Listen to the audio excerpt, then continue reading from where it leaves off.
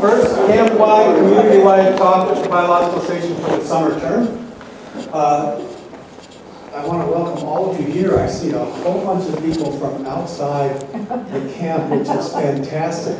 You know, we are a service organization, and the science we do, and the students we teach, and the research we do is aimed at making this place a better place to live. That means a better place for all of us in northern Michigan. And the science we transport to other places also, we hope, helps us learn how to steward the natural world everywhere. But this is our home, and so we're so happy to see so many of you from outside the biological station here tonight. So you got it. Okay, so we'll just, can I say we'll put a link on the UMBS website eventually? Yeah, okay. Came here to do his graduate work in biology, what we now call the Department of Ecology and Evolutionary Biology. Dave's first summer was 1982 here, despite the fact that he looks much younger than that. He was here in 1982 as a graduate student, and he has come back almost every year since, maybe one missed, as either a student, a researcher, a teacher. He was one of the co-directors, along with Steve Burton, who's in the audience, of an international, or I should say a nationally based PhD training program that we ran here for 11 years.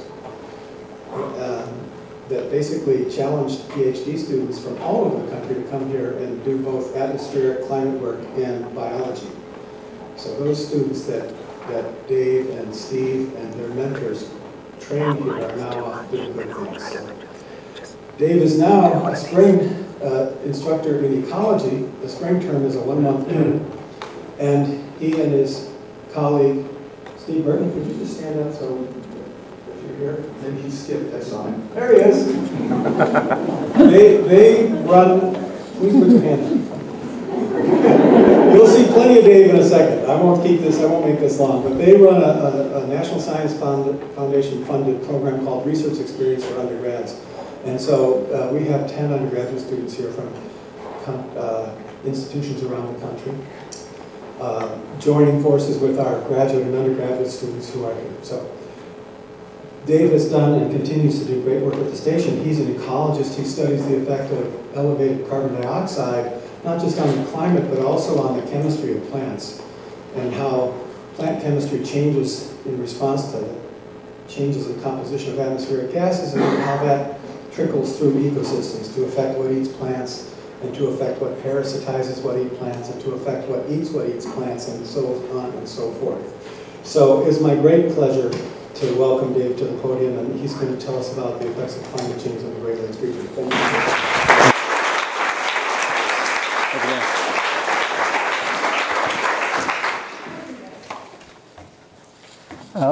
you. Thank you, everybody, for being here tonight. What I'll try to do is go through a sampling of the ways in which climate is likely to change in the Great Lakes region. Depends very much on choices that we make between now and the end of the century, how much climate will change. We'll talk about different alternative futures that are available to us, and then some of the biological consequences that would attend those different futures. And finally, what we can do to help make the future better than the one we're headed towards right now. And I'd like to mention that this is being recorded, and at some point, we're not exactly sure how, this is all new to us, but we'll make a link available on the UMBS homepage website. So if you want, it won't be immediately, but if you want to share this with others or use it in any way, you should have that opportunity. So the talk is effects of climate change on the Great Lakes region. And I'd like to try to address 4 questions tonight. First one is climate change happening? I think everybody in the room knows the answer to this, but we'll look at the evidence very briefly. We'll also address the cause of current climate change, and specifically the evidence that it's human caused, not due to natural factors. And then we'll shift over to the bulk of the talk, which is about the impacts, largely adverse impacts, within the Great Lakes region. Throughout the talk, many slides will have it abbreviated as GLR, Great Lakes region, and then we want to ask how we can reduce those adverse impacts. Okay, first let's just take a look at what has been happening on our planet. This is a video put together by NASA's Goddard Institute for Space Studies that is simply a visual representation of what thermometers have been recording since 1880. And the way to read this image, which will change as time goes on, is that at any given point it is showing us how the average temperature during a 5-year period indicated in the upper right-hand corner, how the average temperature for each place on Earth compared to that same place's average temperature during the reference period, which is 3 decades, roughly the middle of last century. So for instance, the western US in the 5-year period that starts this record, 1880 to 84 inclusive, was cooler than the western US was on average from 1950 to 1980. Okay, so we'll just look and see, has temperature been changing on our planet, the biggest component of climate?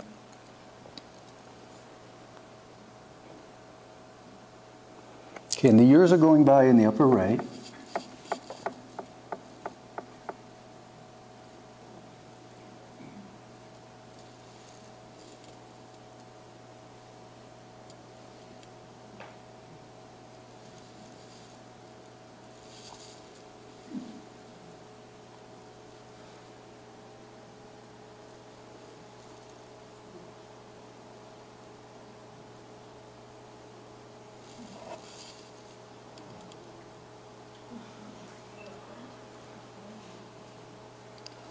Okay, so unequivocally, yes, temperature has been increasing. Our planet has been warming. It's actually quite dramatic in this visualization. And it's important to note right away that this is a categorically different kind of temperature change than we have any record of in at least 800,000 years of ice cores out of Antarctica. And it's at least an order of magnitude faster. That automatically should suggest that there's a new variable involved. This is not due to the same things that caused, for instance, past climate cycles. If we look at that same data as a bar graph, where every bar is simply the world's average temperature for that year, what we see is that there was a period of moderate, significant, statistically significant, but moderate warming from about 1900 to about 1940, followed by a period of not statistically significant change, a slight cooling trend, but not, in scientific terms, a real trend.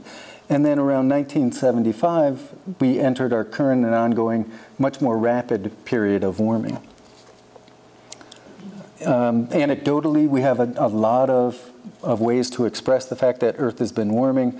The 17 of the 18 warmest years in the entire record are in this millennium. The only one that isn't was 1998. That was a super El Nino year. And if we ask,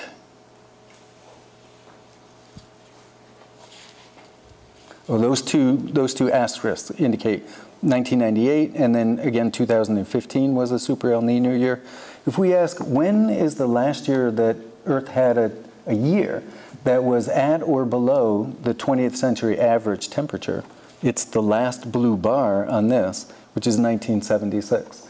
So if you are 41 years old or less, students in the room, you have never experienced a year that was at or below the 20th century average, and unfortunately, almost certainly, you never will. Okay, yeah, and maybe this is a good time to interject an apology to everybody who is younger than I am in this room. My generation owes the younger generations an apology. We have started processes on the planet that are certainly not in your best interest. Some of us are trying to minimize or even reverse those patterns, but unfortunately a lot of that is going to be up to you. Okay, 2014 was an interesting year, and it's worth talking about only because we're in the Midwest. 2014 at the time was the warmest year on record. Then 2015 was, and then 16 was, and then 2017 was the second warmest. But it was the warmest year on record, but it was not, it's now the fourth warmest, but it was not anywhere close to the warmest year on record in our backyard. And that gives us a particular challenge when we talk to friends, neighbors, and so on about climate change, because we had a year not too long ago, 2014, there was actually the 10th coldest in the entire thermometer record. But if you look, there's only one place on land that was cooler than average that year, and we happen to be in it. So bear in mind that that may be an obstacle that you have to overcome if you're trying to get people to understand the climate science. Our second question, important question is, how do we know that it's us? How do we know that it's not what is usually referred to as, quote, natural factors?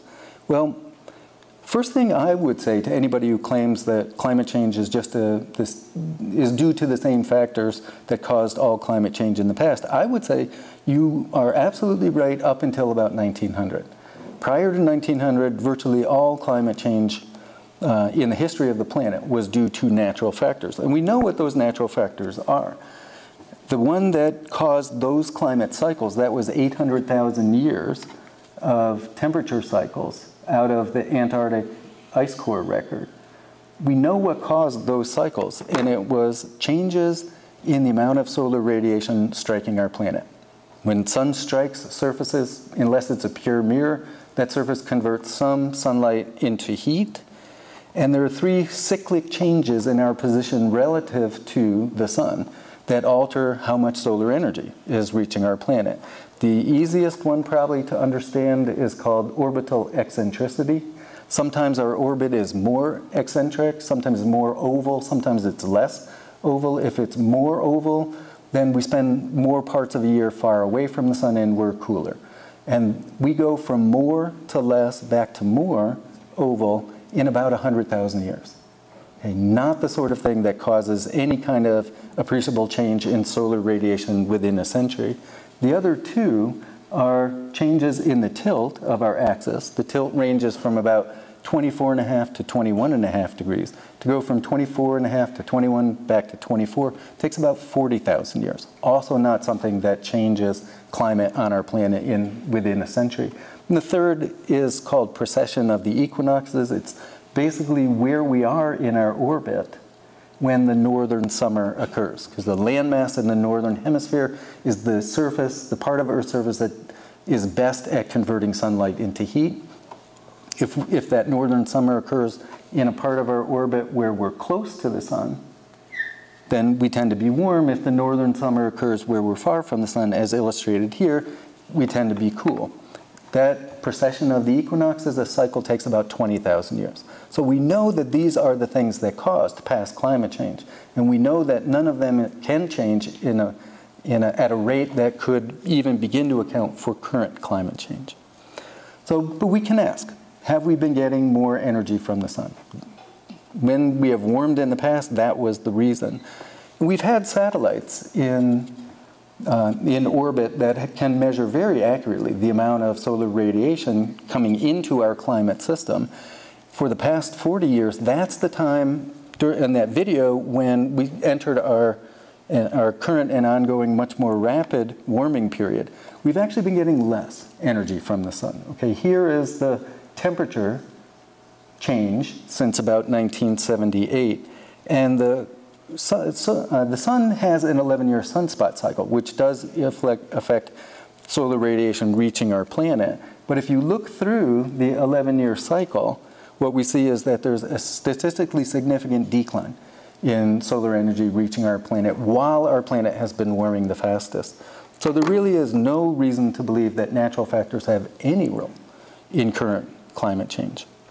And if we look not back just to the satellite era, but back to the beginning of last century, and mixed in the other natural factor, which is volcanic activity, together changes in solar radiance and volcanic activity would have caused Earth to cool very slightly over the time that it has been instead warming at an alarming rate.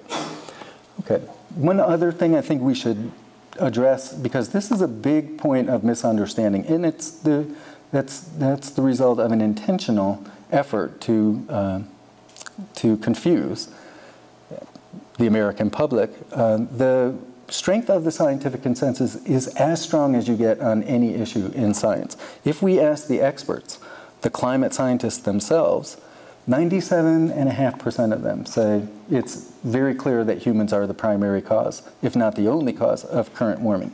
If you want to know what is wrong with your heart, you go to a cardiologist. If you want to know what's wrong with your teeth, you go to a dentist. If you want to know what's wrong with the climate or what's happening with the climate, you go to a climate scientist. And if you talk to the experts, there's, like I said, as strong a consensus as you ever get in science. So I think the best estimate is, to me, there's really no argument. In my mind, the best estimate is 100% of current warming is due to us. About 4/5 of our influence is by burning fossil fuels, and about 1/5 is by cutting down forests, which used to be a carbon sponge, but now are a source of carbon as they decompose or burn. Carbon emissions are not equally distributed. They're not coming from all parts of the planet equally. If we look at where carbon emissions are happening, okay, this is the year 2006. This is put together by National Center for Atmospheric Research. Oops, sorry. This one's a little tricky. Okay, what is this? This is summertime in here. Okay, that's tropical forest burning. Okay, but look what happens in the winter. Okay, it is almost all coming from developed countries, of course. Okay. And that brings in something that I don't have time to talk about today, but I think it's a really important part of the discussion about climate change, and that is that there's an underlying very strong ethical and social justice issue, and that is that the people who are causing the problem are not the same people who are suffering the adverse impacts. People in developed countries are causing the problem, but people in developing countries are going to suffer, already are, and will continue to suffer most of the adverse impacts. If we looked at the world, if countries were sized proportional to cumulative CO2 emissions from the beginning of the Industrial Revolution through 2002, this is what the countries would look like. China has passed us on an annual emissions basis, but the United States still today is the biggest cumulative emitter. That's Africa, okay? And most of it is South Africa. Right? What do you think it would look like if countries were sized proportional to the adverse impacts of climate change? That's what it looks like. And the fact that those two don't look remotely like each other, I think absolutely, in my mind, indicates that there is an ethical obligation to do something. Okay, so back to climate change in the Great Lakes region. How has climate been changing in the Great Lakes region? Temperature's been increasing. We've warmed by about the global average, about 1 degree Celsius since 1900. There's more noise in a regional temperature record than in a global temperature record. It's just more variable year to year, the smaller an area you look at. But we see the same overall trend, very statistically highly significant. But the trend hasn't been the same over the entire time period. Since 1975, the Great Lakes region has been warming 4 times faster than over the entire record. So climate change is accelerating in our region like it is globally. That was mostly land-based thermometers, but the Great Lakes have been warming as well. Every area here that has color is an area of a Great Lake that has seen statistically significant warming. The higher rates of warming are, let's say, 0.3 degrees Celsius per year. That's an incredible rate of warming. And if we look, there are parts of Superior, and actually there are, well, Little Traverse Bay actually will be a place where we've been losing ice very dramatically. But warming has been occurring throughout the Great Lakes, especially in Lake Superior. One of the consequences is that ice cover has been shrinking. So the Great Lakes actually have about little more than 70% less ice, or are covered by ice 70% less of the year than they were in 1973. And among the areas that have seen the most rapid ice loss is Grand Traverse Bay. Okay, one of the things that we'll also talk about is precipitation, but I just want to interject at this point that when you don't have ice on the lake, then water can continue to evaporate. That probably will lead ultimately to lower lake levels. But in the meantime, it also leads to more opportunity for lake effect snow. Once the ice cover is on the lake, you can't have lake effect snow. There's no way for water to evaporate into the air. And we have been getting a big increase in severe precipitation events, extreme precipitation event. This is one about to hit Buffalo. It's a lake effect storm about to hit land. Precipitation is the other big component of climate, and precipitation, we have about a 110-year record. In the Great Lakes region, we have seen an increase in annual precipitation. Precipitation averaged over the entire year. So I'll occasionally circle the Great Lakes region. Not really for you guys, just so I can find it on these maps. But we see blue in there and very little red. But a lot of that increase has been not in the gentle rains that are quite good for ecosystems, but in severe downpours, extreme precipitation events. In the last 60 years, most of the increase in precipitation has been in the form of these severe downpours, the kind that, that you just can't go out in, and that maybe make you pull the car off to the side of the road or seek shelter, and of course can cause flooding and so on. The national patterns have been that the biggest increase in severe precipitation events has been in the Northeast, but we've had a 37% increase in these events over the last 60 years in the Great Lakes region. One of the consequences is we get more floods than we used to have. A lot of the Great Lakes region has been experiencing more extensive flooding. This is Ann Arbor, actually Grand Rapids, Kalamazoo, Lansing. We just had a horrendous event up in Houghton that washed out roads. It was really quite amazing. Okay, so we've seen changes in the two major components of climate, temperature and precipitation within the Great Lakes region. Let's look into the future and ask how will climate of the Great Lakes region change in the future? And the first thing, the most important thing, I think, is to talk about how we need to complete this sentence. Okay, the magnitude of future warming in the Great Lakes region depends on our choices. Okay, it is not set yet. We make choices almost every moment of every day that determine the magnitude of warming in Great Lakes region. Two of the choices that are most obviously on the table right now, globally, not just for us, of course, are, sorry, I'm going to back up a second. This, I'm sorry for the axes, I realize you can't read this. This is carbon dioxide level in the atmosphere. This right about here is 300 parts per million. This is 400,000 years ago, and we're going to look first at how carbon dioxide has changed in our atmosphere over the last 400,000 years. That's an important context in which to think about the choices that we have most easily available to us now. Okay, so here's 400,000 years of carbon dioxide fluctuations. And until 1950, atmospheric CO2 never was above 300 parts per million. 1950, it passed 300. We are currently 411 parts per million, okay? Higher than probably in 50 million years. Okay, so what are the choices that we are considering at this point? The choice that we are choosing right now, it's the default choice. If you don't feel you're making a choice, this is the choice you're making, is called business as usual, where we continue to very gradually replace fossil fuels with renewable energy. And we may double the amount of wind energy we generate over a 5-year period, but we're doubling from a very, very small starting point. So we're really not shifting over very quickly.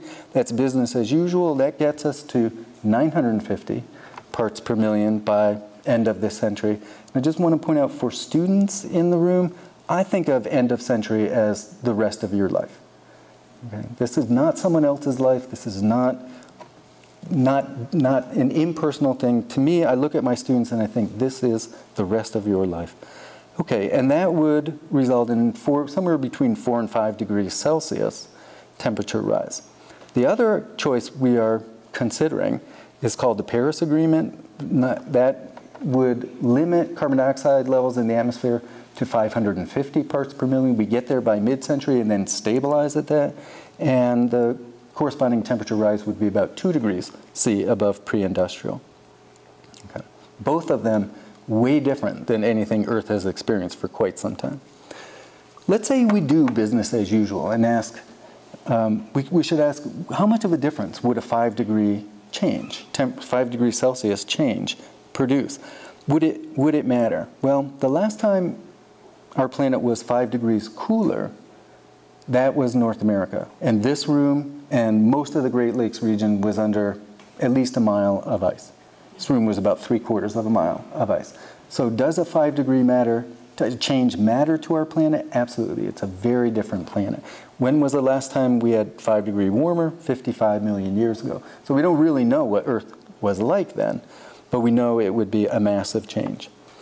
Okay, let's look at our own backyard to start. What about temperature change within the Great Lakes region under business as usual, which will be abbreviated BAU in many of these slides? We're predicted to warm more than the global average. We're predicted to warm about 6.4 degrees. So that's business as usual future, averaged over the whole year for the Great Lakes region.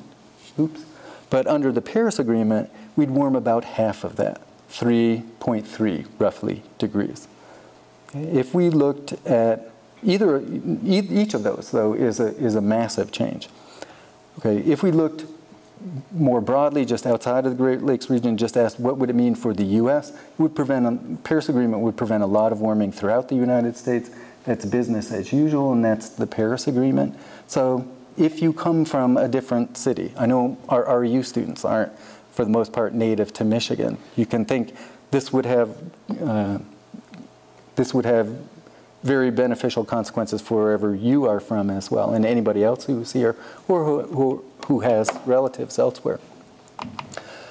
Okay, the warming would not be exactly the same during all seasons. We'll have greater warming in winter. Winter temperature is predicted to increase by about 7.5 degrees Celsius, which is about 13 degrees, I think, Fahrenheit. And winter precipitation is likely to increase by about 10%.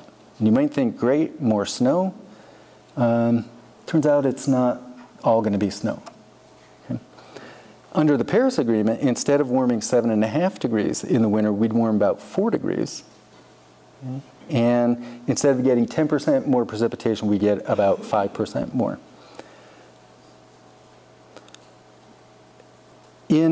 Under a business as usual future, much more of the precipitation in the winter, that 10% increase, and quite a bit of what is now snow would turn to rain.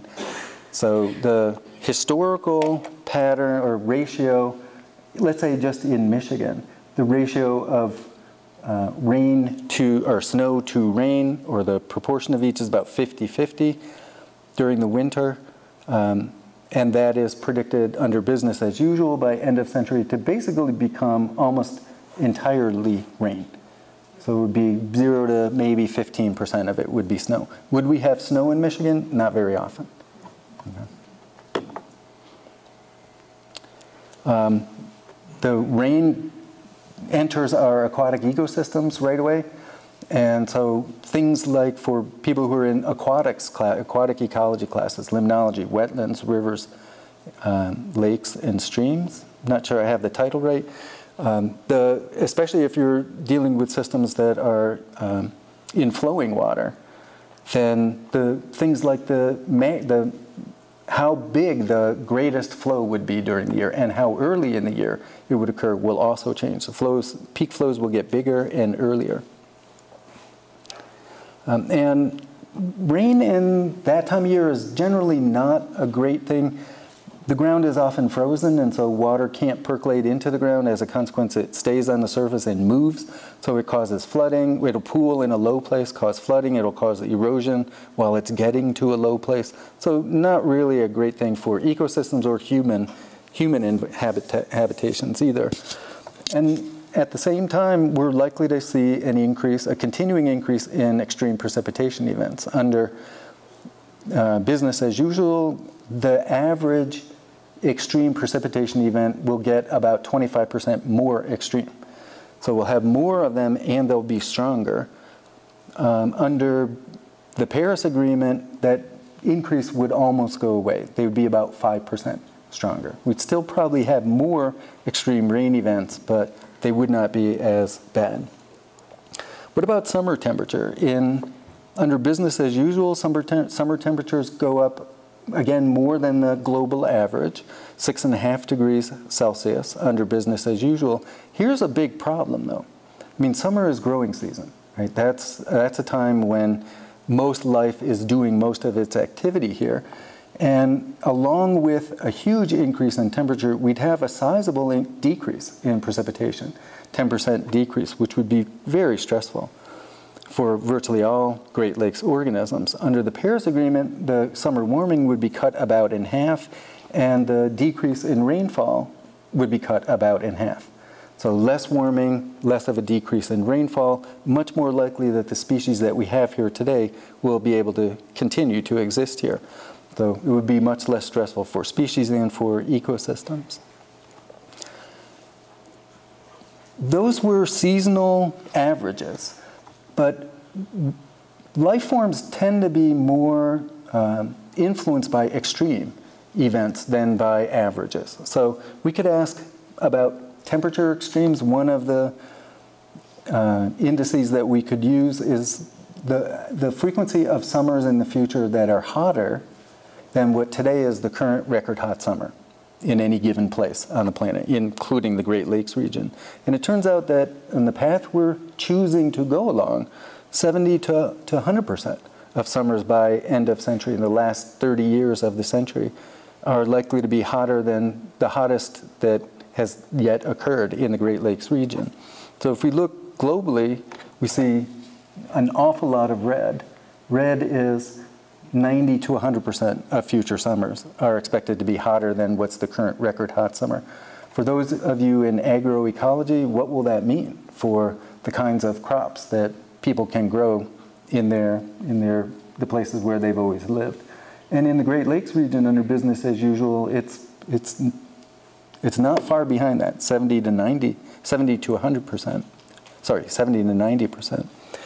Under the Paris Agreement, the world would be much better off. Many fewer record hot summers, including in the Great Lakes region.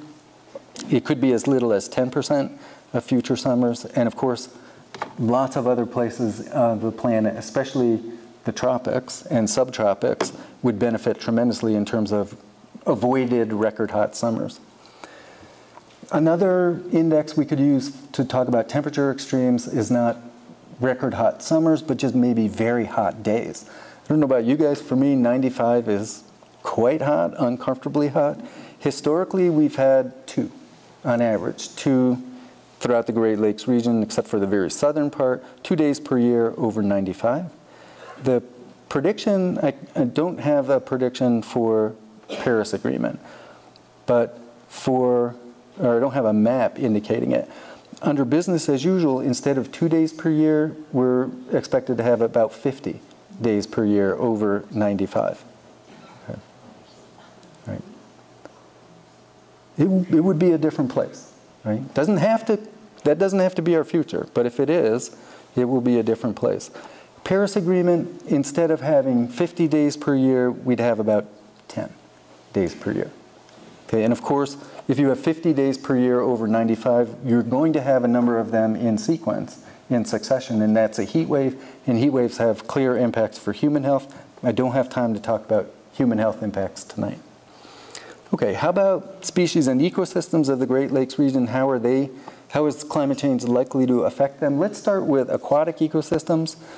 Lakes are likely to be influenced primarily by two things. One is warming, and the other is the length of time in the summer during which the lake is stratified, which means it has layers. You can think of a top layer and a bottom layer, and the top layer cannot mix down into the bottom layer. So oxygen can enter the top layer, but it cannot get down to the deep layer.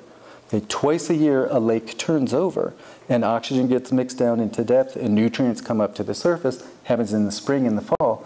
That's happening earlier in the spring, later in the fall. The summer stratification period, the time between spring and fall turnovers, is increasing. We'll talk about that a little bit.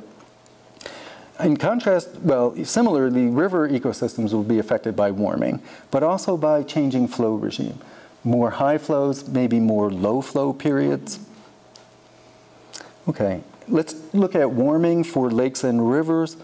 It's a bit of a fuzzy image, but That's how it is in the original paper. Okay, and I think we can still see that under business as usual, there's quite dramatic warming, 2.5 degrees maybe on average, warming of lakes and rivers. Remember, water warms and cools, changes temperature more slowly than land. So water will not be warming quite as fast as land.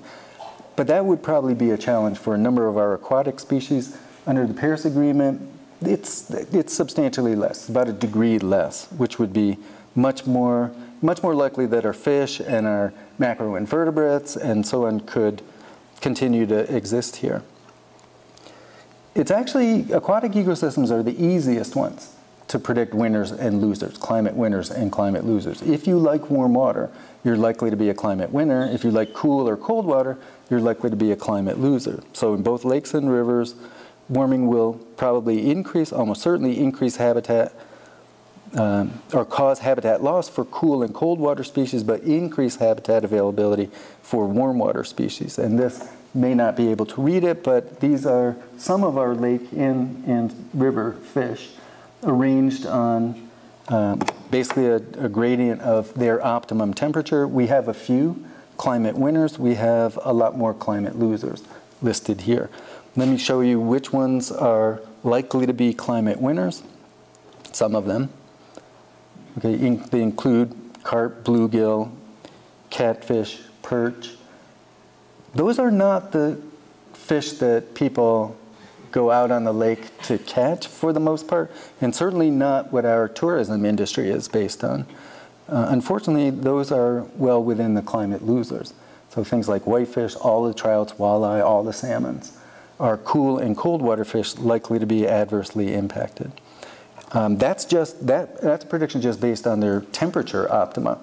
But another big challenge for the deep water fish is this summer stratification period. How long the oxygen that gets mixed down in the spring has to last. And the predictions for change in summer stratification period are actually quite dramatic. Lake Superior is predicted to have that stratification last almost 3 months longer. So whatever gets mixed down in the spring, that has to last 3 months longer. And I don't think it will, quite honestly. Although the fish biologists here would have a better idea, and limnologists would have a better idea. For Lake Ontario, it's about 2.5 months. For Michigan, Huron, and Erie, it's about 2 months longer. I think that is quite likely to result in suffocation. Deep water fish will run out of oxygen, particularly if there is organic matter coming down that bacteria decompose, because when they do that, they eat up the oxygen that's in the water, in the deep waters, and we could get routine, large-scale suffocation events, which we'd see as lots of fish washing up on shore, fish kills. For rivers, remember, a big effect on rivers is likely to be altered flow regime. If we look at the number of high flow days predicted for river basins within the Great Lakes region, they basically occur in winter and spring. Under business as usual, the prediction is about an 85% increase in the number of days with very high flow. That may dislodge caddisflies, I really don't know. Under the Paris Agreement, it's less of an increase, but still a pretty striking increase. The low flow days, which occur in the summer, are more of a problem, right? That's when things are likely to die, either because the water is too warm or there isn't enough of it, or it can't hold enough oxygen. Under business as usual, we're predicted to see about a 50% increase in low flow periods during the summer, and Paris only about a 3% increase. And that to me is likely to be a huge benefit to aquatic ecosystems, especially flowing aquatic ecosystems. We're likely to have many more harmful algal blooms. This is an algal bloom in Lake Erie that shut down drinking water for Toledo. Up close and personal, Rex would say it's very pretty, I think. Would you say that, Rex? Yeah, okay. So it is. It's a beautiful green, but many of the cyanobacteria, or some of them, secrete toxins into the water that make it lethal to fish, and of course we are told to stay out of the water. Why would climate change or warming lead to more harmful algal blooms? Because if we look at the optimum temperature or the temperature curves growth at different temperatures, diatoms have, which are probably the best from an ecological point of view, the best of the algae and certainly the prettiest. I think Rex would agree. Dinoflagellates, chlorophytes, they all have lower temperature optima than the harmful algal cyanobacteria. So we'll almost certainly see a community shift towards the type of algae that we really don't want.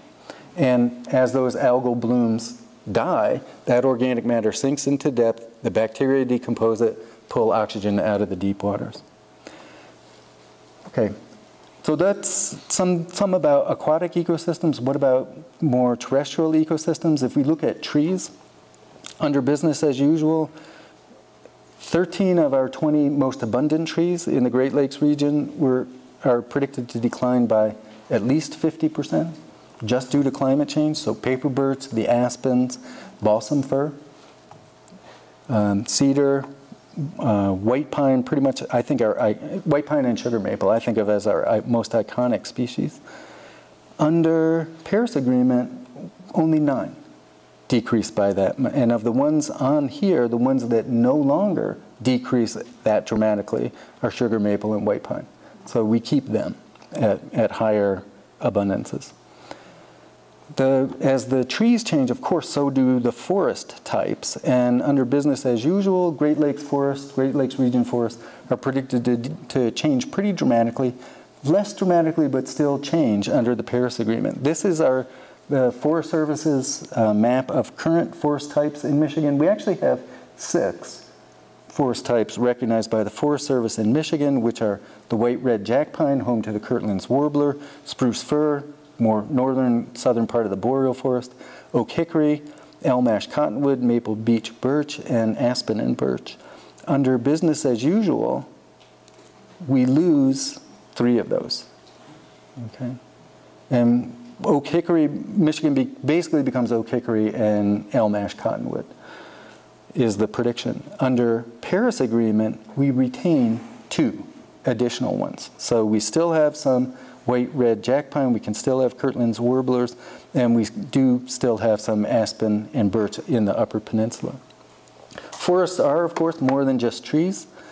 So we can talk about, for instance, bird species. There are 24 bird species in Michigan that are predicted to decline by somewhere between 80 and 100%, including some I think are familiar to many people in this room. So this is a call, I've been hearing it recently.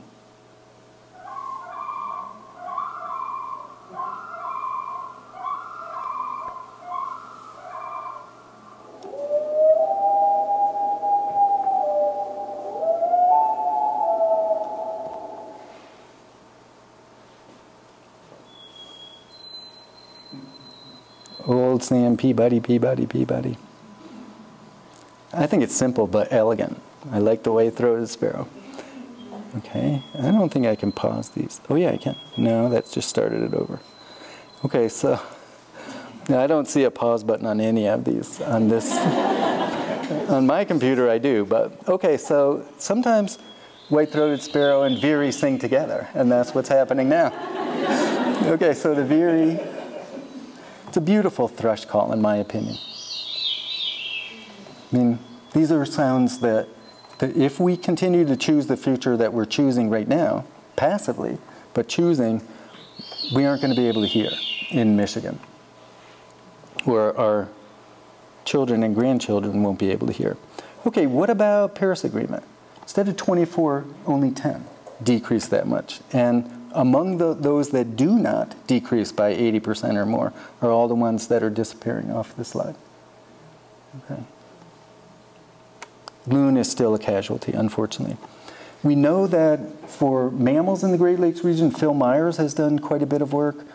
Joe, I don't know if Phil is here. Okay, yeah, Phil's here.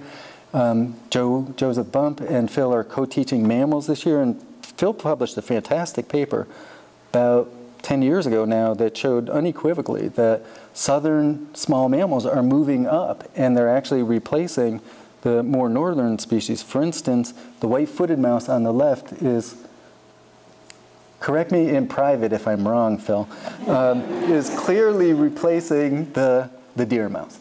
And white-footed mouse, anybody know? I don't have time to mention it because we're not talking about human health. What's that a reservoir for? For Lyme disease. Yeah.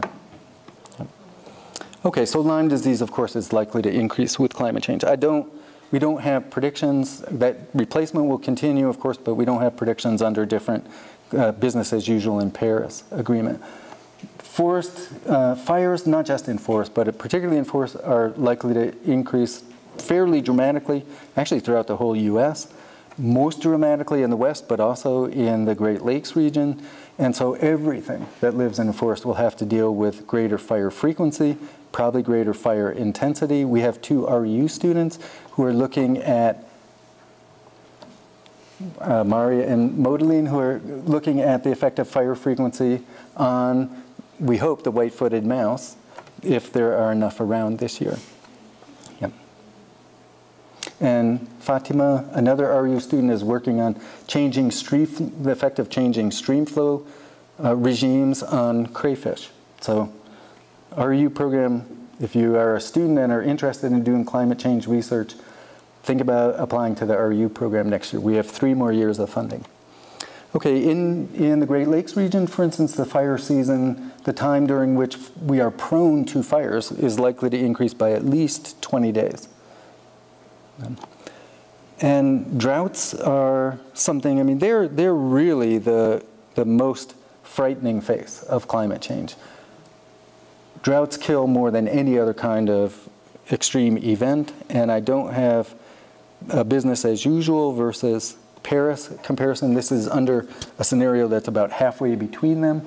These colors here, from -8 to -2, sorry, to -1, those are officially recognized categories of drought. This color is exceptional drought, okay, the kind that takes out agriculture, period.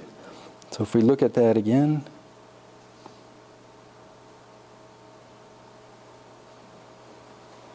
and the years are going by up at the top quite fast, what we see is that the Great Lakes region is predicted to have a massive increase in droughts. That is not factored in to any of the biological predictions that we've shown. But certainly, again, for the agroecology class, that's going to be a huge challenge for agriculture in the region.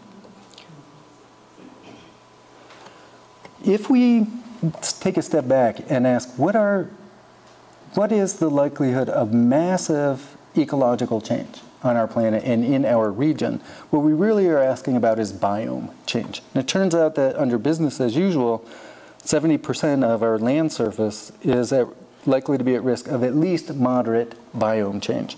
We have 11 major ecosystems on our planet. Each one is a different biome. So a change from one biome to another is quite a big thing. A moderate change would be something like the boreal forest north of us getting invaded and replaced by Michigan's forest, a temperate deciduous forest. A major change would be something like the Amazon becoming a savanna, the Amazon rainforest becoming a savanna. What is the predicted risk, probability of moderate to major biome change here as moderate as blue, major as red, and somewhere in between as green? Under business as usual, virtually all of the Great Lakes region is predicted to be at risk of at least moderate biome change. Under business as usual, will Michigan feel like Michigan by the end of the century? Almost certainly not.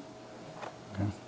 And it's even more true for other parts of the world. So if we look at the Great Lakes region, it's virtually all blue, green, or red. What about Paris Agreement? Much less of the Great Lakes region, and it turns out not 70%, but about 25% of Earth's land surface will be at risk of at least moderate biome change. That's a planet that still feels like Earth. Okay.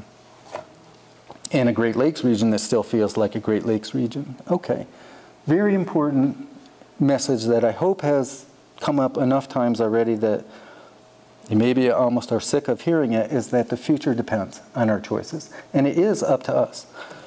Okay. In Paris, in December of 2015, 195 countries said, yep, we will do what it takes to limit warming to 2 degrees and, if possible, to 1.5 degrees. Okay, there have been some setbacks, but it's still an achievable goal. How do we do it? Well, the first thing we have to recognize is that we are getting our energy from the absolute worst source, and that's fossil fuels. Okay, that's oil, natural gas, and coal. Nuclear provides some in the form of electricity, and all the rest are our renewables. Okay. This is the worst. This is for U.S. energy use. This is the worst because coal kills more than these. But what we really need to do is ramp up wind and solar and maybe geothermal. In the meantime, until we do, something we can start doing today, this moment, is choose to use less fossil fuel derived energy. If you turn off, Steve did this as a back of the envelope calculation, if you turn off a 40-watt bulb for 1 hour, you've left the room, you're going to come back, you actually turn the light switch off. Steve, can you remind me how many carbon dioxide molecules that prevents from going into the atmosphere? Something times 10 to the... Okay, so my recollection is it was something like 1 times 10 to the 20th. And a massive amount of carbon dioxide molecules that you prevent from getting into the atmosphere simply by turning off a light switch.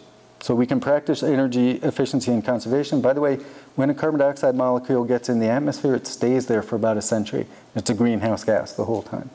So these are little things, but they're important things to do. Energy efficiency and conservation.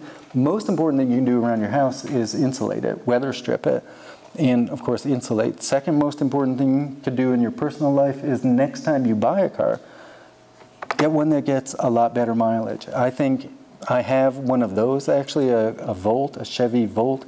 I get 55 miles on a battery charge, twice to Sheboygan and back, once to Petoskey and back, off of 0 gasoline. So, and then it has a gas tank that it can switch over to if necessary.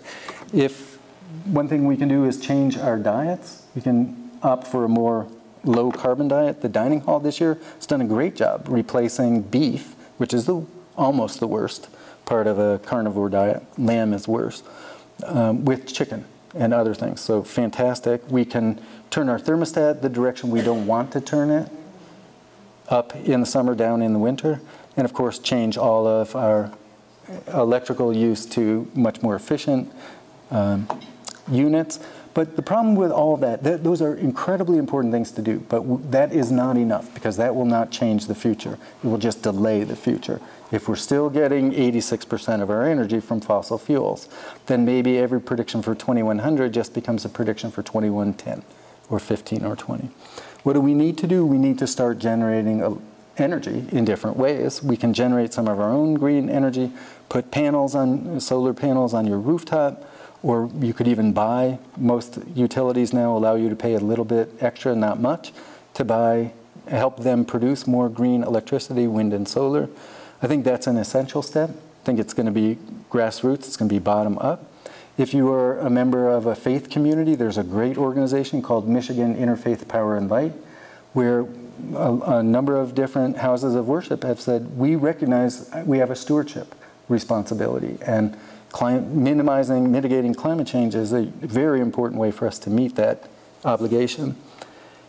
I think it's more important to, number one, tell our current policymakers that we want them to make smarter choices, particularly with reference to energy.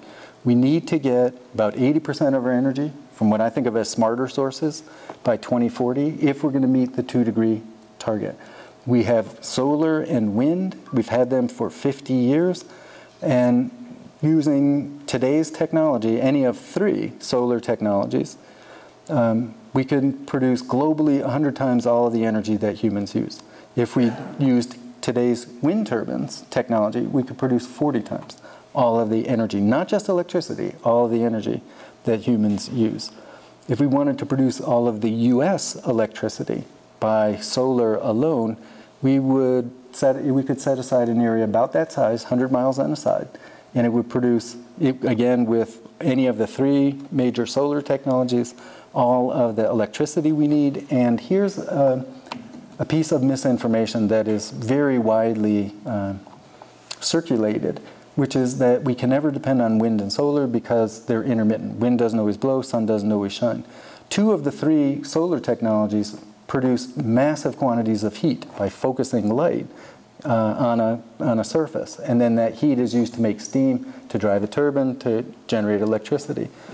You can produce so much heat during the day that you can store it, even relatively inefficiently, in a heat reservoir, underground, even on the surface, and use that heat, tap it all night long to make steam. If you make steam, you can make electricity. And that is being done 24/7, 365 in the Mojave Desert, in Morocco. It's a pernicious, I would say, lie that we can't rely on this. We certainly can. Really important thing is to talk to people. This has become an issue. It's been made into an issue that is very, very difficult to speak to others about in many cases because it's very partisan. It should not be. No science should be partisan. So we need to do a better job of talking about the causes, consequences, and solutions. We can talk with friends, which is going to be easy. Okay, they usually feel pretty much the way you do. You can talk with coworkers at the office, for instance, but no, and it does not have to be a lengthy conversation. I'm a big fan of what I call guerrilla climate change discussions, which is basically you just plop it down on the table and you get out of there. So, you know, I'm at the bank. This is a true story. I'm at the bank. I'm signing a check, and it's February, and it's 70 degrees. And the teller says, "Don't you just love that weather out there?" And I say, "Yes. I mean, it's really nice, but you know, this is actually a bad side of climate change. What if the cherry trees put out their flowers and if frost comes, we'll have 0 cherries this year and all the farmers will starve?" And then I sign my check. Okay, I exaggerated a little. So, and then I sign my check and I'm out of there. And you put it on people's radar so that they hear it and they start to think about it. Too many of us are just ignoring it. So yeah, try guerrilla tactics.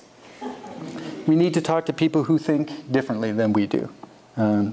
Everybody has the same stuff at stake. And so we need to talk to everybody about it. And we especially need to talk, students, you need to talk to peers, people older than students, we need to talk to young people because we will never meet the 2-degree target if students don't get on board and if the faith community doesn't get on board. Those are 2 voices that I'm convinced are absolutely essential, and they're just really quiet now. We need students, we need young people who have the most at stake. We need you guys to get much more vocal. Okay, you can get involved in climate change research. That whole lot of climate change research is going on at UMBS. So we have projects asking, for instance, how much carbon are forests sequestering? That's our Ameriflux tower, and to some extent our Facet setup as well. We have people, including myself, who have worked on questions like Knute mentioned about how rising CO2 affects plants and things that feed on plants. This is Leslie Decker, used my chambers for several years. We have questions about forest disturbance. We have REU students working in the Facet experiment as well. The kind of forest disturbance that climate change can cause. Put in another plug for our climate change program here, which is called Climate Change in the Great Lakes Region. It is co-funded by the National Science Foundation and Knute, you know the other? Department of Defense? Yeah, Department of Defense. Department of Defense is funding it because it's climate change research, because climate change is an immense national security threat. Okay. First time I've ever been funded by DOD. I think we can speak, but we have to be very careful about this. I think we can speak from the moral high ground. There is absolutely an ethical issue here, and it is not fair to do what we're doing, what the developing world is doing to the developed world is doing to the developing world, and quite honestly, what our generation is doing to you. Okay, I think of our generation, some of us are trying very hard not to let this happen, but our generation, talking to the students in the room, our generation is stealing your future, and that is absolutely wrong. But we need you to help, not let us do it. Okay? We need you to get involved. You have so much at stake. Okay, you can choose to join or just support what I think of as a climate truth organization. Citizens Climate Lobby, fantastic. They have a single goal: get a revenue-neutral carbon fee and dividend. One of the things, if people are interested, one of the things CCL does is asks people to write a constituent comment form that they then bring to your representative. And it basically says, I'm concerned about climate change, I want you to do something. We have 20 of those forms up here. Anybody can sign it. If you give it to me, I'll get it to the CCL person who will bring it to your representative. This is one for students. This is what I hope will save the future. And that is the Sunrise Movement. It's a national organization, student-based, headquartered in Lansing, or at least one of their headquarters in Lansing. If you're a student and you want to get involved, Sunrise Movement is definitely something you should look at. This has the links to both of those on here. And ultimately, we've got to get people in decision-making positions who will make decisions that don't steal your future, that don't compromise the planet. So we need to make it a major voting issue. And I do have one sticker on my Volt. It's kind of guerrilla tactics because it's in my back window. People pull up behind me at a stoplight, they read it, and then I'm off, they're off. I'm just putting it on their radar, and it says simply climate voter. And if they think, what's a climate voter and why would he be a climate voter? That's good. Get them thinking about it. Okay, here's what we have. Here are the choices that we have. On the left is the Paris Agreement. Years are going by here. These are the worlds that can be ours or yours in the future. And business as usual is on the right.